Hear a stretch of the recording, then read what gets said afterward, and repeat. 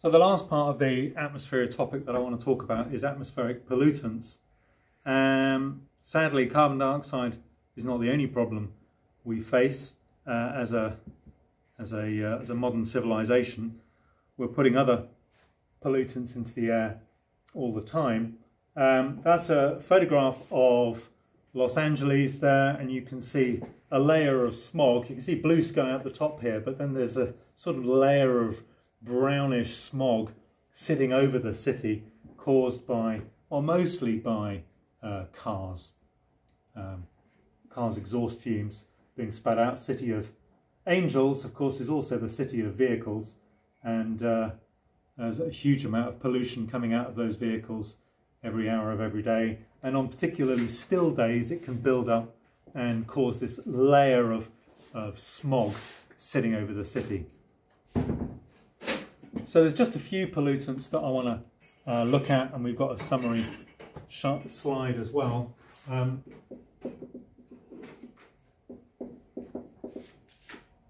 So nitrogen oxides, like carbon can have carbon monoxide and carbon dioxide. There's several oxides of nitrogen dioxide, nitrogen trioxide, and some others. So we usually just sort of summarize them all as nitrogen oxides with a general formula NOx. Nitrogen oxides are formed in cars when nitrogen and oxygen gases react at high temperatures, car engines.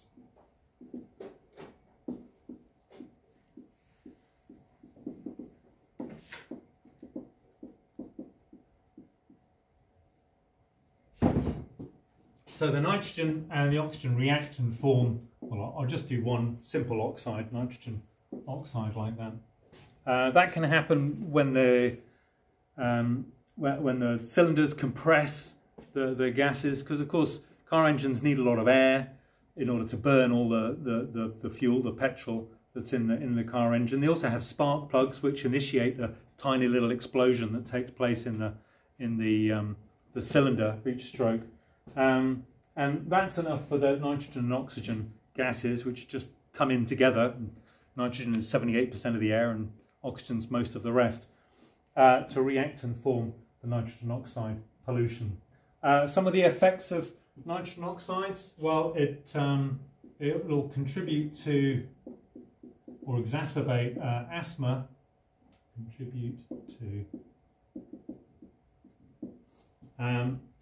it also contributes to acid rain. I'll come back to that in a moment, and smog as well. So it's fairly horrible stuff. The next oxide I want to talk about is carbon monoxide. You'll remember from topic 9, crude oil and fuels, we talked about complete and incomplete combustion. So you remember complete combustion. So if methane burns in oxygen, then we make carbon dioxide and water. That would be a complete combustion reaction. Incomplete combustion, well, we've got some options here. Let's just take a different fuel. Carbon monoxide, we always get water, or we could have just carbon. So carbon monoxide can be produced anytime you don't have enough oxygen to burn all the fuel, which in a car is going to happen because you've got to get all the air from outside. Even if you've got a turbo, it's one of these little fans that pushes even more air into the car engine, it's still very difficult to get enough air to burn all the fuel. So carbon monoxide is an inevitable product of the car engines. Fortunately, the catalytic converter converts nitrogen oxides and carbon monoxides into safer gases, things like nitrogen and CO2. and yeah, I know CO2 contributes to global warming, but CO2 gas itself is relatively harmless. Carbon monoxide is toxic. So the nitrogen oxides and the carbon monoxides go through the catalytic converter and come out as much safer carbon dioxide and nitrogen. And yeah, I know I haven't balanced these equations, but why don't you do that? A little task for you. Okay, so modern car engines don't produce carbon monoxide or nitrogen oxides, or at least they shouldn't do. But they do produce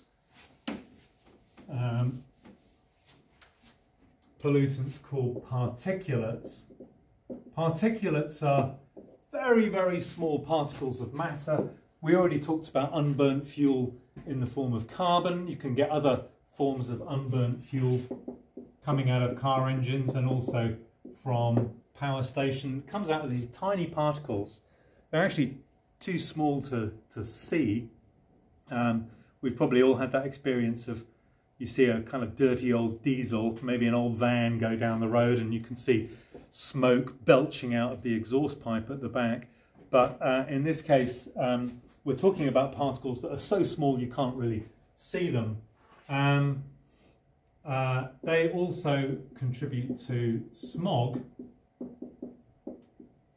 You can get this sort of toxic mix of unburnt particulates and nitrogen dioxides, and then the sun comes down and all sorts of photochemistry happens and produces this smog. But it also gets deep into your lungs and can cause cancer, which is, of course, something we don't want. Okay, so I haven't done sulfur dioxide, have I? I've put a summary there. I'm looking nervously at the clock because I'm running out of time, but let's just do sulfur dioxide.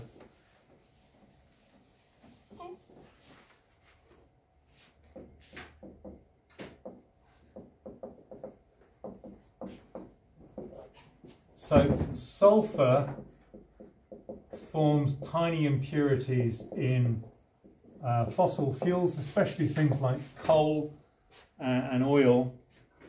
People often refer to coal as a dirty fuel. It's because it contains lots of these impurities. And when the fossil fuel burns, the sulfur burns as well and produces sulfur dioxide.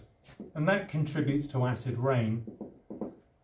So acid rain is where the sulfur dioxide goes up into the atmosphere, dissolves in rainwater, and then falls as this slightly acidic rain. I mean, it's not acid like it's going to burn your skin. It's just slightly more acidic than normal rain, but that's enough to kill fish in lakes. The lakes can't do anything with the acid, and it'll also kill plant life and things like trees, and it'll damage any buildings, especially if they're made of metal, or also like calcium carbonate, like limestone. If you've got an old limestone church, then over the years the building will get damaged by acid rain. Okay, I'm going to stop there. I hope that's made some sense, and enjoy your revision.